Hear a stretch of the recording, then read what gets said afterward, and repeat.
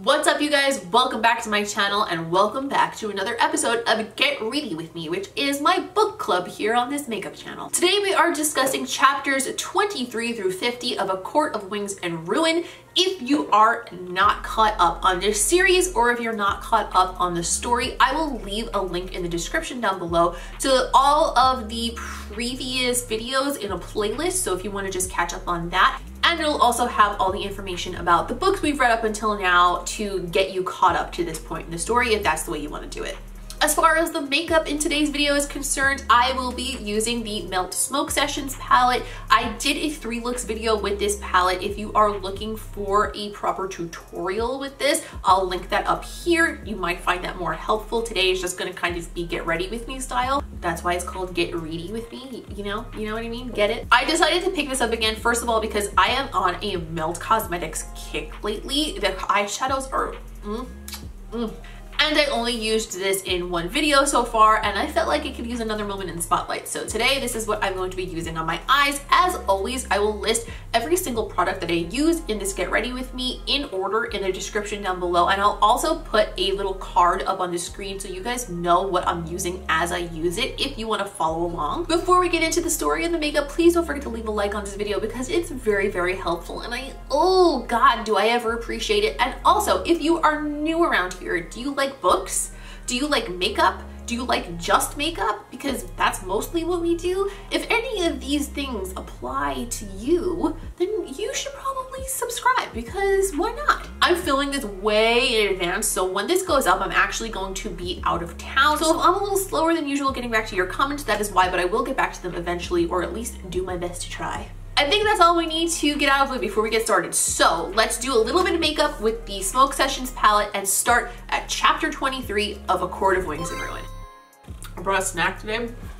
I finished them before I even started filming. So where we left off, FAIRE and Cassian had gone to the prison to meet with the Bone Carver to see if the Bone Carver would be willing to fight on their side in the war in exchange for her possibly freeing him from the prison the way that Amryn freed herself from the prison. And when she brought it up to him, his first response was, "I'm listening."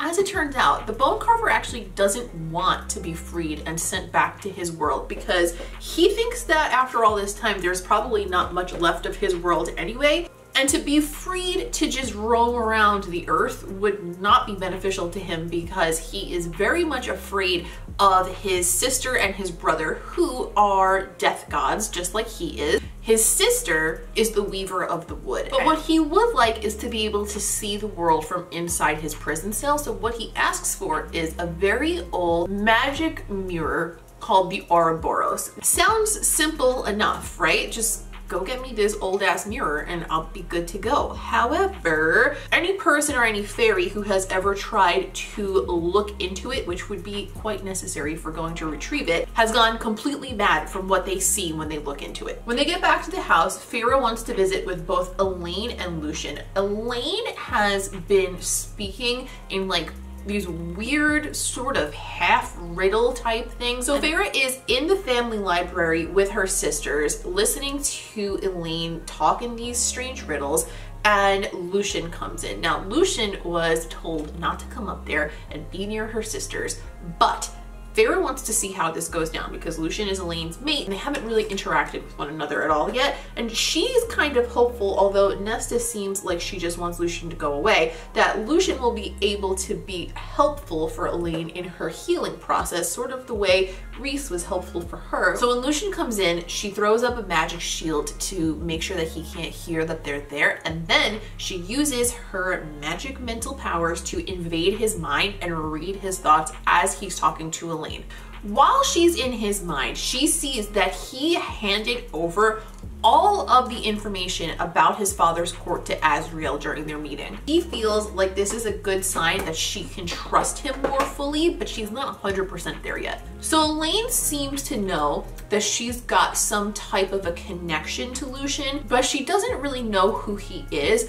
And when he explains who he is, she remembers that he was in Highburn with them and that he betrayed them. And at that point, FAIRE is super concerned about all of the nonsensical things that Elaine is saying and her general state of being, and so she insists that she moves them down to the townhouse in order to get them a little less isolated and kind of maybe try to acclimate them a little bit better. Reese agrees that this is a good idea and he comes to help them move down immediately. So they need to go to the Court of Nightmares, and they need to go for two reasons. The first reason is so that Nesta can practice on all the objects of power there and try to see if she can detect any of the holes in the wall. And the other reason is because they need to call a meeting with Keir, because while Moore's father is essentially hated among the inner circle, he does lead that part of Reese's court, and with that comes a whole legion of warriors called the Darkbringers, who are gonna be a pretty big help in the war to come, so they need to convince Keir to work with them. So when they get to the Court of Nightmares, they show up in the big throne room that they usually appear in when they get there, and although FAIRE has been made High Lady since the last time they got there, they have not added a second throne to their room, which is obviously an insult. The people of the court are kind of iffy about FAIRE being High Lady because they immediately start testing her by like poking little tendrils of power over to her, and she snaps back real quick. So they go to this council room at the Court of Nightmares and they sit down for a meeting with Moore's father, Keir. He already knows that they want his Darkbringer Legion in the war, and he insinuates that there's going to be a price to pay. Somebody else joins them for the meeting, and it is Eris. Eris is, first of all, Lucian's brother. He's the eldest son of the High Lord of the Autumn Court, and he is the dickhead who was betrothed to Moore and wound up dumping her and leaving her in the woods to die. Now, apparently his side of that story is a little bit different, but we have not seen any proof of that to be true just yet. Eris is the heir to his father's throne, and he does not care much for his father at all. Keir has been wanting an alliance with the Autumn Court for years so that they can all fight together against Hybern. Now, nobody really trusts Eris. However, Eris seems to be against his father and against the rest of his court. Keir is not entirely convinced, and he wants a little something more. And what he wants is, now that he knows what he's missing out there in Valaris, he wants access to the city. Reese anticipated that this would be something that he wanted in this situation, so he prepared in advance, but nobody else knows that Reese prepared for this in advance. And when he agrees to give him access to the city, Moore is devastated. They also tell Keir that they want the Ouroboros. They don't really explain why, because I don't think that he would be too inclined to agree to give it to them if he knew they were going to release the Bone Carver, but he says that they can have it if they want to because he's got nothing to do with it, so long as they can wind up taking it, because nobody's been able to take it without losing their mind. The meeting ends, they go back to the House of Wind, and Moore cries and cries and punches Reese in the chest and tells him that she can't believe that he did this, and Reese thinks it's because he's allied with Eris, because obviously she's got a little bit of saltiness left over from that whole situation, but really what she's so upset about is the fact that he offered her dad access to the city. He tries to explain that he actually held a meeting with all of the shop owners and the hotel owners, all of the businesses in the city in advance, that they're not to serve them. So although they would be granted access, they would never have any incentive to go there for any extended period of time, which is smart, but they're really mad that Reese didn't tell them in advance. During this conversation, they also tell Amberyn that they want to release the Bone Carver and use the power that she used to release herself to release the Bone Carver. So they ask her how she did it, and in that she has to sort of explain how she got there to begin with. So she explains that she's from basically another dimension. And one day in the dimension that she came from, there was a rip in the sky. I think they said it was during some sort of a battle or something. Her type of being, whatever it is that Amberyn really is, they're not supposed to have emotions like curiosity and stuff. Like, they have the basic emotions, but they're not supposed to be so human-like, and they're never supposed to be like self-serving. But Amryn was always different. Amryn always had a bit of curiosity to her. So when one day a rip appeared in the sky, she was the one who was inclined to go and look into it. And that's how she wound up in their world. They didn't really say how she wound up in the prison, but the way she got out was by finding a binding spell and binding herself into a fae body. Once she was within this different body, the prison, like the wards and the magic that keep the prisoners inside that prison, didn't recognize her anymore, and she was able to walk out. But the interesting thing is that once she was in that body, she gained the full spectrum of emotions and thoughts that fairies have. So if she unbound herself and allowed herself to go back to her world, she would probably no longer remember them or feel any of the emotions that she has as basically not a human, obviously, because she's a fairy. Rhys tells her that if she wants, she can use whatever spell she finds to unbind herself from the body she put herself in and go back to her own world. As this conversation is progressing, Elaine shows up, and they're all very surprised because Elaine hasn't really left her room much at all. And she's still there talking all sorts of weird half riddles. One notable one that she says in this conversation is, everyone thinks she's dead, but she's not. She's just different. Oh, and one other important thing that comes up in this conversation is that when Nesta and Amryn had been trying to find weaknesses in the objects of power at the Court of Nightmares while they were having their meeting with Kier and Eris, she wasn't able to find anything, not a single thing. So after hearing Elaine saying all this weird shit again and not understanding what's going on with her, FAIRE decides that it would be a really good idea to have a healer come see her and just make sure that everything's okay. And she calls on Rhys's favorite healer, whose name is Maja. After the heat of the moment has passed, Moore says that she understands why Rhys did what he did. Still upset about it, but she gets it, and she knows that unfortunately in times of war, things have to be done that they probably don't like. So thankfully, most of the drama from the night before seems to be settling down. The healer comes to see Elaine and she runs her hands over her. It sounds almost like a Reiki kind of a situation. And after checking her over, she concludes that there's really nothing that she can find wrong. But they ask her about the health of Elaine's mind, and she says that she can't even get into Elaine's mind because of what Elaine is. So because Elaine is made by the cauldron and her mind is partially of its magic, she can't even get in there to see if there's anything wrong. Her take on things seems to be that Elaine is just healing from trauma, and trauma takes different shapes in different people, and that eventually she'll be okay and just kind of let her ride it out. But what she suspects is kind of what FAIRE had said, that maybe Lucian being her mate can be helpful to her. So she suggests that they try to have Lucian help her heal a little bit. So FAIRE sets it up so that she comes down to have tea and biscuits and like a little snack with Lucian and talk, and they all sort of like sit not too far away from them as chaperones and let him try to connect with her a little bit and see what happens. Surprisingly, Elaine agrees pretty quickly to come downstairs and have tea with him. So after conversing for a little while and sort of just playing things really carefully, Lucian makes a bold move and tries to make quote-unquote a tug on their bond, which is sort of what Rhys did to FAIRE. She describes it as it sort of feels like something's like tugging on the inside of you. But when Lucian does that, it kind of freaks Elaine out. She doesn't really seem to be comfortable with the fact that he's her mate. And once he does that, she's a little bit too freaked out. She doesn't really want anything to do with him anymore, and that attempt at helping Elaine ends there. About 2 days later, FAIRE is having a flying lesson in the woods with Azriel. She repeatedly flies into trees.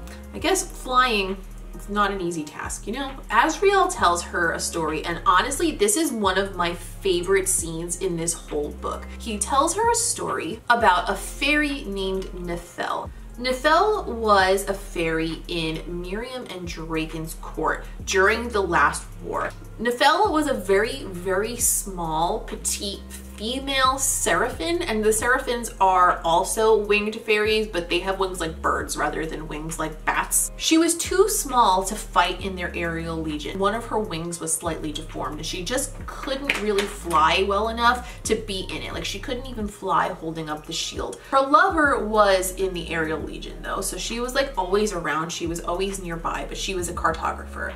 During the war, at the end of the war, the way that Miriam and Draken and their troops had escaped was they had opened up a channel on the ocean floor to let their army pass using magic. But while this was going on, Miriam had succumbed to an attack and was dying, speared through a sword on the ocean floor as it was going to close back up. Like, they couldn't hold it open with the water anymore. And Nephel, with her tiny, tiny wings, one of them being deformed, was able to pick up Miriam and fly with her and escape with her and save her life. And the entire reason that she was able to do it was not only in spite of the fact that she was small, but because she was small. Because none of the other fairies' wingspan would have fit between the rocks that she had to fly through to get her out. And since the time that happened, Rhys, Cassian, and Azriel have adopted the Nephel philosophy for commanding their legions. They try to be acutely aware that sometimes your greatest weakness can be your strength, and that the least likely person could be exactly the person you need to get the job done. When FAIRE gets back from her flying lesson, she's super sore. She takes Nesta down to the big library where Clotho works to do some more research about the wall. And FAIRE turns to Nesta and finally asks her straight up to her face, "Nesta, why do you push everyone away except Elaine?" And Nesta opens her mouth to answer, but she's interrupted because somebody comes into the library who is not supposed to be there. They're cornered in the library by two of Hybern's commanders who he calls his ravens. One has black hair and one has white hair. If you recall, or maybe I didn't say this, but I think I did, one of the cryptic things Elaine had been saying was two ravens are coming, one black and one white. So it's starting to look like these things that Elaine is saying are not necessarily just like her being mad, but like some sort of premonitions. She's like Bran. She's like the three-eyed raven, but of this world. Before FAIRE can even make a move against these two Hybern commanders that show up, they blow a bunch of blue dust in her face, which is the infamous Faebane that she had been poisoned with in the past, so it completely cuts off her powers. So FAIRE decides that their only choice is to run for it. She tells Nesta to run, and Nesta is like painfully slow because she's super out of shape because she won't train with freaking Cassian. And she decides that instead of trying to run and escape through the upper levels of the library, she's going to run down into the bottom of the library where they will have to face the creature that lives down there.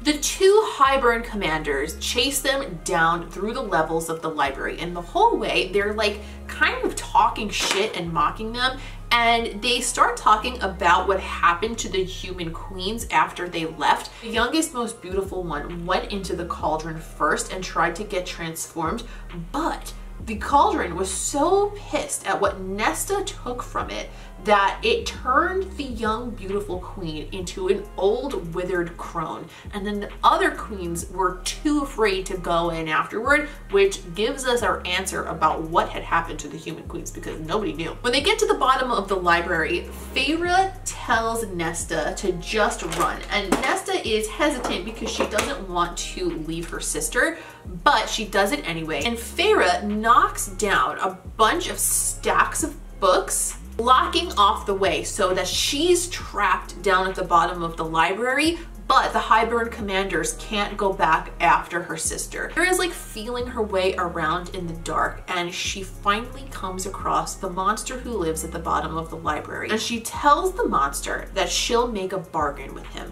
which we know in the fairy world, bargains are bound by a quote-unquote very old and very simple magic. FAIRE asks what he wants in exchange for him killing the Hybern commanders, and he says that he just wants company. Now, lucky for FAIRE, he does not make any specific requests, and she agrees to it immediately and gets a new tattoo on her arm, binding her in an agreement to this monster who lives in the library. The monster tells her to close her eyes and starts tearing the two Hybern commanders up, like tearing them to I always use the word smithereens, but he's tearing them to smithereens. There's no other way to say it. As the monster is tearing these two a new butthole and she's got her eyes closed, Cassian and Reese show up. Reese puts up a wall of magic so FAIRE can't get back in or see what's going on, and he winds up finishing off the two Hybern commanders himself. When they get back, after they have defeated these two commanders, Reese is absolutely livid that they were able to infiltrate his city, and specifically his library, which is kind of like a safe space that he's created for himself and for those priestesses. Like, he feels like he has failed everyone. He places a forced curfew on the city for the night and lets Amren go out hunting to make sure that no other Hybern people, commanders, people who work for him, whatever, have gotten into the city and are like nefariously lurking about. The people of Velaris not only just kind of agree to this and don't even think twice about Amren going to hunt, but they kind of treat Amren like some sort of like a god. They leave offerings of blood on their porches and their front doorsteps for her and stuff. That night, Elaine is also saying these like riddly type things again, and this is when they realize that Elaine has become a seer. She starts talking about a queen of feather and flame, and then they realize that what she had said about the ravens had come true. And once they say that they are understanding that what Elaine is talking about is actually stuff that she's seeing, Elaine starts to kind of shake awake in a way that she hasn't since the cauldron incident. So this kind of like brings her back. The sixth queen, the one that had been ill, was actually not ill at all, as we discussed, but we never found out what happened to her. What Elaine sees in her vision when she sees a queen who is a bird of fire and flame is this sixth queen, and as it turns out, this sixth queen was sold off to some sort of a lord on the continent who has a magic onyx box, and he keeps a harem of women who are bound to him in some way. The human queen in question is apparently a woman by night, but a firebird by day. So she has like some sort of a crazy curse on her. More suggests that perhaps because the vision that Elaine had about the two ravens was kind of a warning to them, that perhaps the vision she's having of this queen is something that they need to go check out. And Lucian offers to go to the human realm to track down this queen who is a bird of fire and flame. Lucian leaves to go to find the human firebird queen, and for the first time it sort of seems like Elaine is upset that he's going. Like, she seems like she has a little bit of concern, and unfortunately Lucian doesn't seem to notice this happening, but FAIRE does. FAIRE sees what's going on. Nesta says that her training has been making small progress, and they take that as some good news as well. But just as they think that maybe they might have things under control, Amren storms in and says Adriata is under attack by Hybern. FAIRE and Reese both agree that they obviously can't let Tarquin fight him off alone, and so they immediately start making moves to go there to help him. And after some short amount of preparation, Mor and FAIRE winnow straight to Adriata to join in the battle. And when they get there, shit has already hit the fan.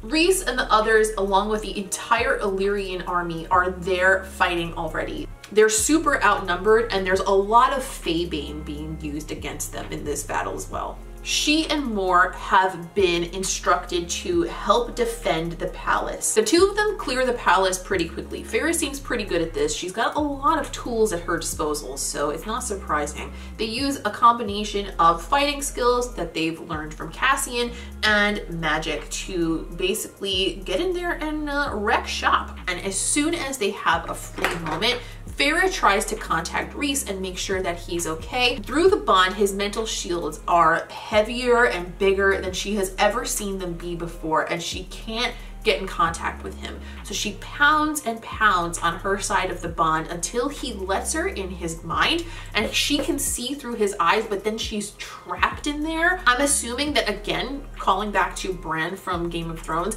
I feel like they don't really say this or explain what it's like on her end while she's in his mind, but it's gotta be like the way Bran, when he goes off and like sees through the crows, like his eyes roll back into his head and he's just like stuck there. I feel like it's got to be around the same thing. An important thing of note also is that no other courts have shown up to help. It was only the Night Court who showed up to help them. So she's inside Rhys's mind, looking through his eyes. He's on a ship and he's just misting people left and right, which, if you don't remember from the first book, misting is basically when one of these lords or one of these really powerful fairies has so much power that they literally just disintegrate stuff with their mind. And when she's in there, she finds out that there is like some sort of a spell over the battle that's dampening their power, and he's tracking down the source of it to go after it. Most likely, it's directly from Hybern himself, so this is a ballsy move.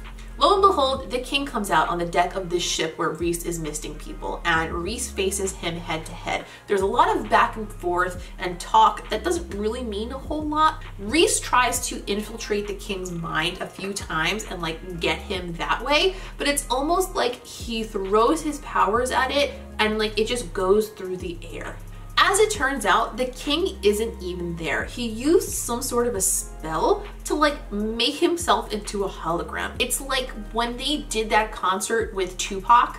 Once the king is gone, Rhys mists all the soldiers on the deck of the ship and finally lets FAIRE out of his mind, where she had been trapped for like way too long for it to be safe. So the battle ends. They have essentially won. FAIRE and Mor go back to the palace, and the first person they run into is Varian. And Varian, who's one of the princes of Adriata, says he's upstairs, and FAIRE thinks that she means Rhys. But when they get upstairs to the council room, it turns out that he meant Tarquin. Now Tarquin still hates them because of FAIRE coming there and schmoozing him and then stealing the Book of Breathings. There is still a blood ruby, aka a death warrant, out for Rhys, Amren, and FAIRE. So when she gets up there, even though they showed up to help them win back Adriata, he's not entirely thrilled to see her. Shortly after FAIRE gets up there, Rhys also shows up, and Tarquin explains that in his opinion, the entire attack is actually FAIRE's fault, because once FAIRE destroyed Tamlin's court, that was when Hybern was able to set up shop in his harbor and attack Adriata from Tamlin's borders. Now that's not entirely untrue, but also Tamlin was the one who decided to side with him, so that's not completely on FAIRE, you know? He tells them he doesn't want any more help from them and to get the hell out of there, essentially. But the Illyrians set up camp outside of the city in the hills because they need to get their shit together and like heal their wounded before they can move on. Back at the camp, they all band together to help tend the wounded. FAIRE says in light of the fact that Adriata was attacked, they need to move the meeting with the High Lord sooner. So they decide to move the meeting to 3 days from then.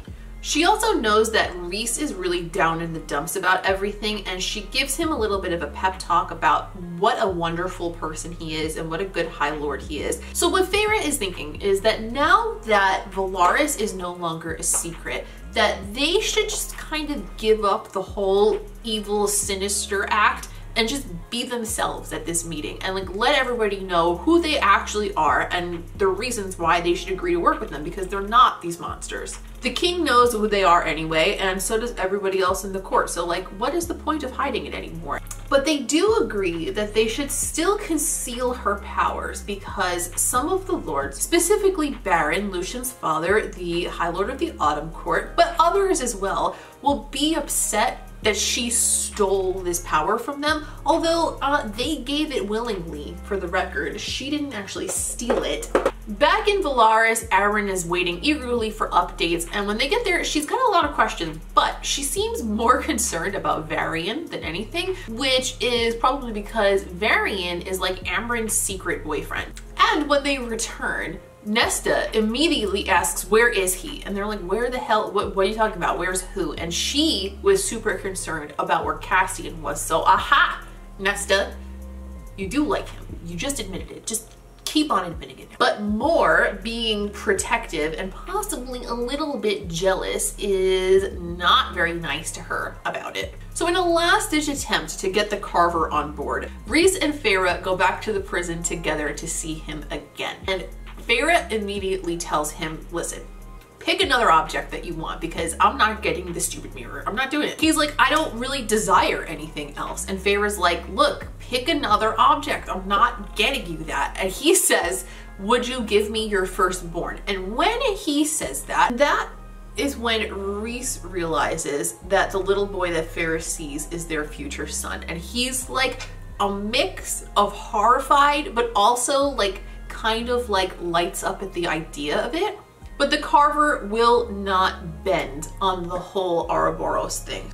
So they figure it's useless to try to convince him and they leave, and as an offering, Rhys only gives him a chicken bone this time and he's not pleased with that as an offering. He wants a juicy human bone from a bloody battle or something. They arrive back at the townhouse, and when they get there, Elaine is in the kitchen with Nuala and Cerridwen, who are the two half-wraith cousins of Rhys who work as his handmaids. She's in there cooking with them and joking and laughing, and FAIRE is elated at the idea that Elaine is acting even remotely normal and even a little bit happy. 6 of the 7 High Lords have agreed to attend the meeting. The only D-bag that hasn't responded, guess who it is? I'll give you 1 second to guess who it is. Yeah, you guessed right, it's Tamlin. They've decided that the meeting will be at the Dawn Court because the Dawn Court is like fairy Switzerland. They remain neutral in most things. And geographically, it's also located right in the center of Prythian. Before the meeting, they have to get all, you know, gussied up and ready to go. And Rhys takes FAIRE up to his family trove of jewels to pick out her crown for the meeting. And she's never been in there before, and it is absolutely unbelievably filled with lavish jewelry. It's a dark room that's lit up with little tiny glowworms that crawl along everything, and they crawl through the jewelry, and they're blue and turquoise, and it just sounds so magical. The last second before they go to leave for the meeting, Nesta surprises them and says that she's coming with them. She says that she decided that she doesn't want to be remembered as a coward. In this moment, Rhys offers her a job as his emissary to the human realm because now FAIRE, as High Lady, is no longer filling that position, and Nesta is basically a shoo-in for the job, and so they decide that this meeting will be like the trial basis of her job. Before they leave for the meeting, they all take bets on who will start a fight first at the meeting and how long it will take. And then they head off to the Dawn Court for the meeting, and they show up, and the Dawn Court is stunning. Every time they go to a new court, it's like more stunning than the last, but just like all in their own different ways. When they show up, Autumn, Summer, and Dawn haven't arrived yet, but everybody's en route to get there. When they get to the room that the meeting is in, first of all, the room sounds so cool. Instead of a table, it's like a big reflection pool filled with water lilies and koi fish that swim through it. And then there's like a band of like table area around the outside that they can eat their food and drinks on. It sounds like the coolest dining room of all time. There are also other winged fairies when they get there, and Rhys explains to FAIRE that those are the peregrines. They have bird wings as well. They belong with Thiessen, who I'm starting to lose track of what court everyone is from in my mind, because like at this point we're getting to like Game of Thrones levels of like characters here, but I believe they are Winter Court. We also meet Helion, who is the High Lord of the Day Court. People of the Day Court, she says, are some of the most beautiful people she's ever seen. However, it's almost like a ruse because their beauty only kind of hides the fact that they're also like top-notch as far as knowledge is concerned. They have some of the most expansive libraries and scholars of any of the courts. And the High Lord Helion, his other name is Helion Spellcleaver because he has spent years and years of his life becoming super educated on spells and being able to break them. So his big thing is that he can break wards, break spells, and it's like a huge advantage. Helene asks them if Tamlin knows that FAIRE is Rhys's mate and that she's High Lady, and Rhys is like, LOL, guess we'll find out. Tarquin shows up and ignores them, and they're settling down for the meeting. They're getting ready to just dive into the nitty-gritty of what needs to happen in this war, when out of nowhere, who winnows directly into the room, just interrupting and disrupting damn near everything. Oh, guess. I'll let you guess again. Yeah, it's Tamlin. Not only did he show up late, but he never even RSVP'd and told them that he was coming, so they don't even have a chair ready for him. Tamlin does not waste any time and just really dives directly into acting like an asshole. He blames Rhys for him siding with Hybern because he says he would never have to have done it if Rhys didn't steal his bride, which, first of all, we all know that FAIRE was gonna leave him anyway. Second of all, I don't know, Tamlin. Sounds like maybe that wasn't the only answer. Sounds like maybe treason wasn't your only option, but that's just my opinion. And then he finds out that she's High Lady, and he says, wow, well, I could have saw that coming because one time you asked me if you would be High Lady in my court. And why would you stay in my court and serve when you could be in his court and rule? Insinuating that she's using Rhys for power, which obviously we know is not the case. But you know what? It's understandable that Tamlin is salty, but still, I hate him. Tamlin goes on a long, annoying speech, basically trying to spin the narrative and make it look like Rhys and the Night Court are probably the ones that everybody should be concerned about, and that maybe they're siding with Hybern for all they know. He makes a pretty solid attempt at spinning his side of the story, but unfortunately for him, and fortunately for everybody else, nobody really believes him, and Helene tells him to shut up, that he's getting tedious. And at one point, Tamlin is going on for so long talking shit that Rhys jumps into his mind and literally takes his voice away. Somebody's got to get really annoying for you to do that. But it actually works out for the best because Rhys can tell them at that point, like, hey, this is just a gentle reminder that if I wanted to, I could jump into all of your minds and convince you to do my bidding. But instead, I'm here talking to you in a meeting, so obviously my intentions are good. Tarquin asks Rhys why he came to help Adriata, even though Tarquin had had a blood ruby out for him. And Rhys said, I thought that's what friends do. And at that point, although Tarquin was still upset with them after they helped at Adriata, he decides to rescind the blood rubies, even though they do say that Emryn wants to keep hers. Tamlin tries to convince everybody that he is indeed willing to fight for Prythian. Even though he had previously seemed like he was siding with Hybern, he says that he just did it out of desperation, he never would have done it if he didn't think that it was the only way to get FAIRE back, and blah, blah, blah, yada, yada, yada. Nobody really believes him. Ironically, the only one who believes him to start with is Rhys. Autumn Court also reveals that they know that Elaine is Lucian's mate, which is probably not great because they're not very fond of Lucian, except the mother. The mother seems to still love Lucian. Eris is trying to hide the fact that he had already met with them, so they have to kind of keep up this ruse that they haven't seen each other in 500 years. He says that after 500 years, Mor still dresses like a slut, and Azriel loses his mind, attacks him with magic, somehow breaking the spells that they have on the meeting so that people can attack each other, and he locks them inside of his own shield so that nobody can get in and stop him from beating up Eris. Rhys tells him to stop, and he won't even listen to his High Lord and stop. The only way that he stops is FAIRE walks up to his shield and gently stands by it and tells him to please stop and like calls him away, and he listens to her. Funny enough, it seems like the other courts had been placing bets on who was gonna fight first too, so it wasn't just them who knew before they went into this meeting. One of the issues that they have fighting off Hybern is the fact that he has all of this Fabane, which negates their powers and essentially gives them a huge disadvantage in battle. So Tarquin, as a thank you for the Night Court coming to save them, offers to go and attempt to destroy the entire cache of Fabane, but Thesan stops him and says that it's unnecessary because one of his master tinkerers was able to find an antidote for it. So he brings in this master tinkerer whose name is Nuan. We find out that Nuan is actually the woman who made Lucian's eye.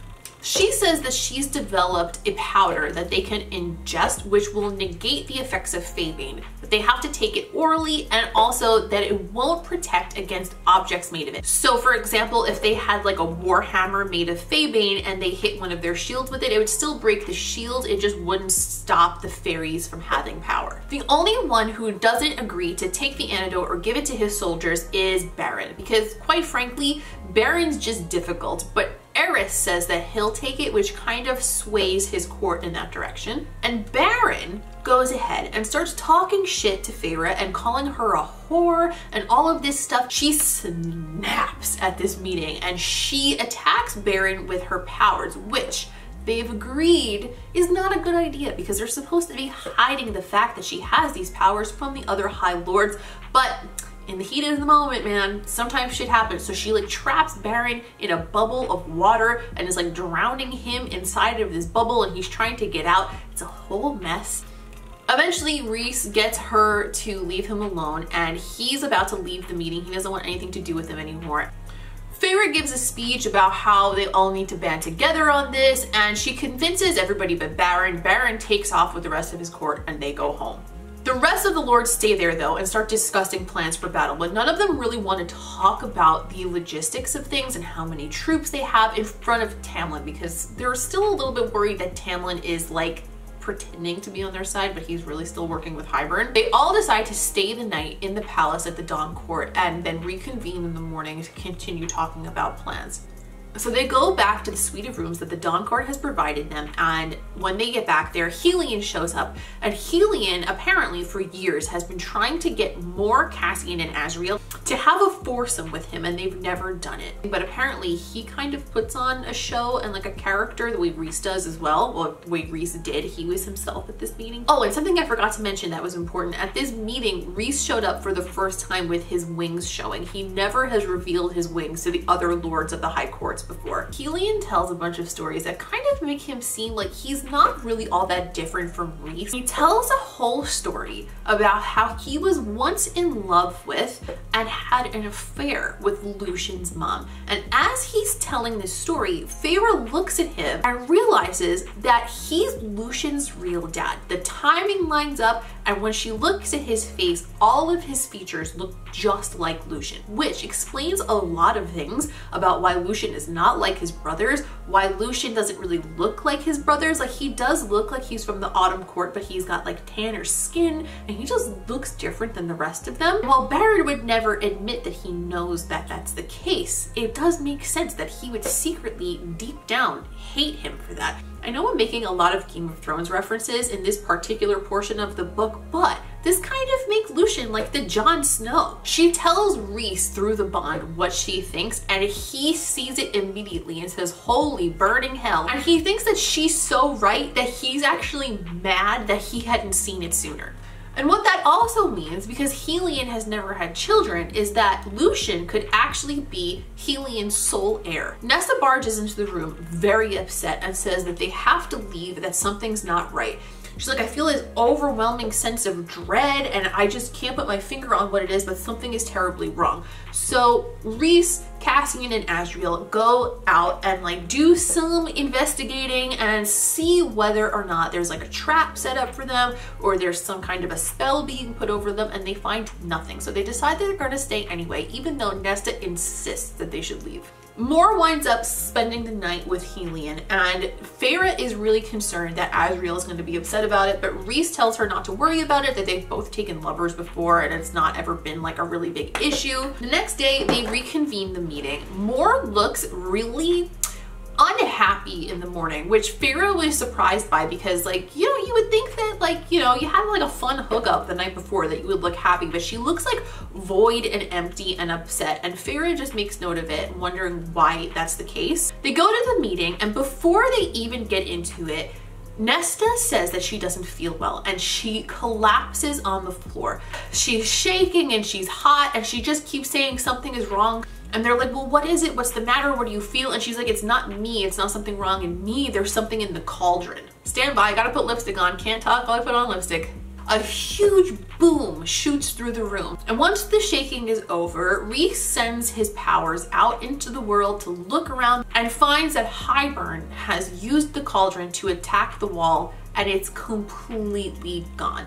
They're too late to find a way to fortify the wall because it's completely gone. They all decide to cut the meeting short, get back to their respective courts, and get ready to go to war. Go back to the Night Court, and FAIRE asks Amren, hey, do you know about the creature in the library? And Amren's like, yeah, I sure do. What the hell do you want to know that for? She says his name is Ryaxis, and FAIRE is like, well, you and I are gonna go pay Ryaxis a visit. FAIRE has a sneaky idea. She wants Amren to come with her to see Ryaxis because she is going to try to offer the offer that she gave to the bone carver to him instead, to get him to fight in the battlefield with them. Amren has to come with her because Amren is the one who can break the spells that hold Ryaxis in the library. So they go to the library and approach this strange creature. He's basically like, he's not even a monster, he's almost like a spirit. He doesn't have a completely physical form, but they can still feel him around them and like see like tendrils of mist and power. And to FAIRE's shock, when they make him the offer, just like the bone carver, he doesn't want to be freed. He's another prisoner who has come to love the prison that he lives in. But thankfully, what Ryaxis wants in exchange is a lot simpler than what the bone carver wants. He literally just wants a window in the library to let sunlight and moonlight in. So she gets another tattoo of a bargain, and now she is double bargained up with the monster who lives at the bottom of the library. They leave the library, and FAIRE goes back to the townhouse and tells Reese what she did. Reese is like, okay, I guess the library monster's on our side. Cool. And then they have a conversation, they get dressed together, and they're about to leave to go off to fight this war. As they're about to winnow out to the war camp to get ready, Reese takes FAIRE's hand and says, I wonder if we'll see this again. They take each other's hands and they winnow off to war. And that is where we leave off again today. And I don't know if this book is just filled with cliffhangers or if I'm just really good at picking the spots where the cliffhangers are gonna be, but we got left on a cliffhanger again. I can't even believe it. So that is it for this section of the book. In the next episode, we will discuss from this point, chapter 50 through the end of the book.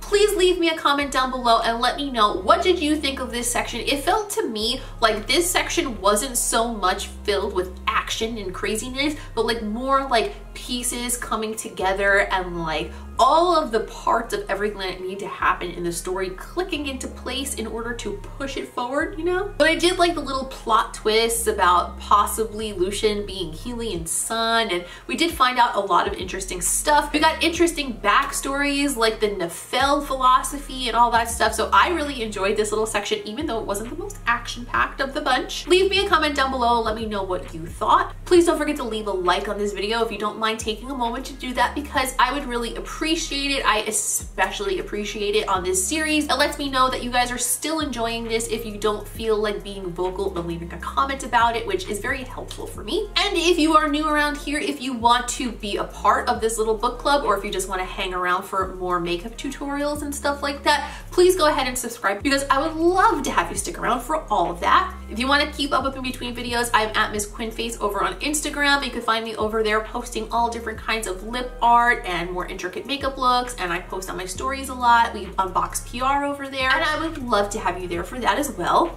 That's all for today. Thank you so much for hanging out with me while I did my makeup and discussed this fun little book series. I hope you enjoyed it. I appreciate each and every one of you, and I will see you in the next one.